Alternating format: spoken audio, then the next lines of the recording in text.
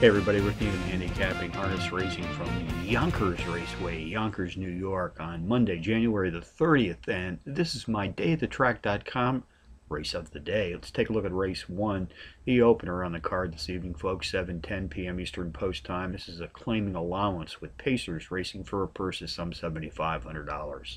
Contenders: number 1, Disco Dragon, number 4, O'Rourke 3, number 3, Western Dexter, and number 8, Solo Cam.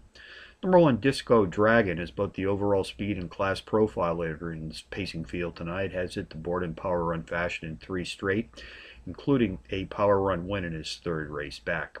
One of North America's leading drivers, Mr. George Brennan, will guide him to the rolling gate this evening.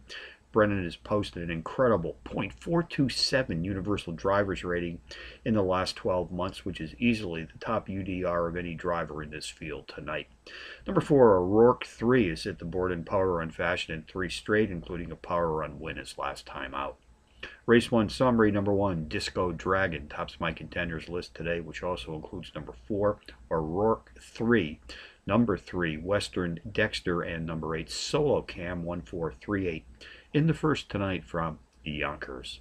Bonus Yonkers long shot via Ponder, race 7.